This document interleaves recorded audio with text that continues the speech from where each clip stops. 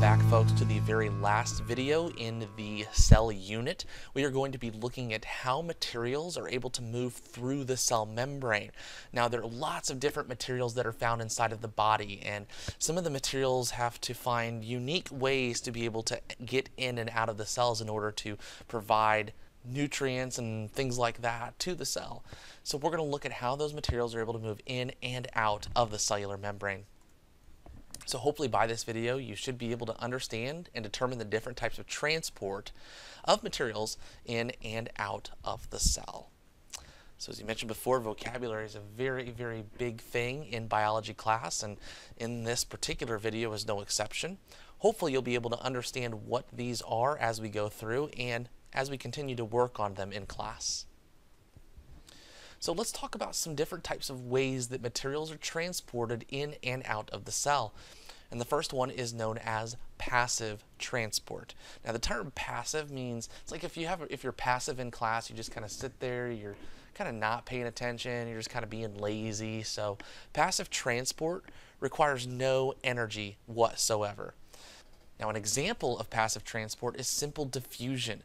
That is where the movement of the molecules is directly across the cell membrane. So they do not require any type of proteins. They can just go right through the membrane. So if you take a look, the picture indicates that they have to be small and they also have to be nonpolar. And the reason they have to be nonpolar is that they have to be able to get through the middle part of the phospholipid bilayer. And if we remember, the middle part is lipids, and lipids are nonpolar. If these molecules were polar molecules, then the lipids would repel them, preventing them from being able to get into the cell. So simple diffusion has to be molecules that are small, and they have to be molecules that are nonpolar. And they also go from a high to a low concentration. A good way to think about that is if like somebody sprays perfume or sprays like some sort of body smell good thing in class. Most people can smell that right away, and you can smell that right away because there is a high concentration of those molecules. But as diffusion occurs, those molecules spread evenly throughout the classroom. When those molecules spread throughout evenly, you can't smell them anymore. That is a movement from a high concentration to a low concentration and requires no energy whatsoever. So as we look over here on the right, over time, we see the small nonpolar molecules are all on one side of the membrane. As they diffuse through the membrane, they even themselves out until the concentration of molecules is even on the inside and the outside of the cell membrane. So that is the concept of passive transport. It requires no energy at all. And this also shows simple diffusion, that the molecules move across the membrane from a high concentration to a low concentration until both sides have the same concentration of molecules. Now another example of this is osmosis. And if you remember, we talked about before, the molecules will move across the membrane from a high to a low concentration until the concentrations are equal. Well, in osmosis, we're looking at what's called a semi-permeable membrane, or selectively permeable. So in this instance, in that U-shaped tube, the purple molecules cannot move from the right to the left. Now that would be the way they would want to diffuse, because there's higher concentration on the right and lower concentration on the left. So the purple molecules will move left until there's an equal number on both sides. But in this instance, that membrane prevents the purple molecules from moving over. So instead of the purple molecules moving to the left, what's going to happen is that the water is going to move the opposite direction. Now, while that doesn't result in an equal number of the purple molecules on each side, it does give you an equal concentration. That is, the same number of purple parts per unit of water. On the right side now, as we look at the end, there are more purple dots, but there's also more water, which evens out the concentration. On the left side of the membrane, there are fewer purple dots, but fewer water. So while there are a different number of dots and water, the concentrations are the same. Okay, and an easy way to remember the direction the water flows in osmosis is the concept of salt sucks. You notice that there is a higher concentration of purple dots on the right, so the water is going to move that direction to dilute that side until there's an equal concentration on both sides. I know that's a bit complex and confusing, but you'll see what we mean when we practice it in class. So an easy way to kind of remember this, like I said, we've talked a little bit about osmosis, and the first term we need to understand is what's called isotonic. The word iso means equals.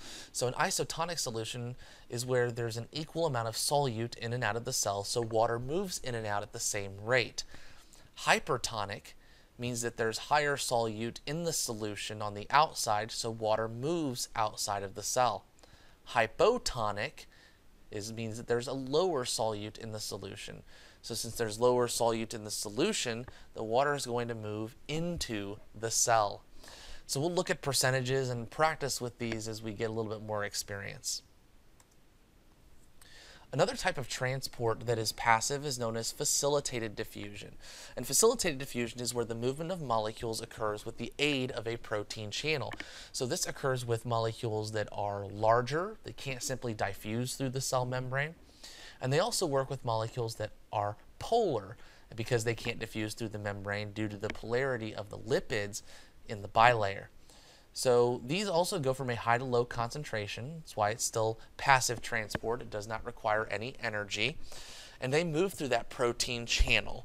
So keep in mind, facilitated diffusion is the movement of molecules with a protein channel, and they're typically going to be larger molecules, and they're also going to be molecules that are polar as well.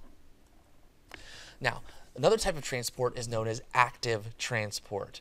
And this is a movement of molecules with the aid of a protein that goes against the concentration gradient, which means that we go from a low to a high concentration. Now this is very, very difficult and requires a lot of energy. If you go back to the perfume example, if we spray that in class, it goes from a high concentration to a low concentration. Well, to have active transport there, we would have to take each of those molecules of perfume and actually put it back in the bottle. That requires a ton of energy to be able to do so and goes against what would normally happen. Normally, those molecules are going to diffuse across the room evenly from a high to a low concentration. Now, with active transport, this requires energy to be able to take place.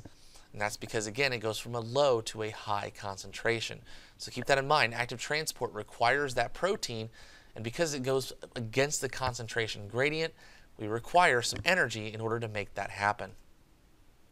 Now, when we're talking about even larger molecules that go in and out of the cell, we refer to endo and exocytosis. The root endo refers to in, and cyto means cell, so these are large molecules that are moving into the cell.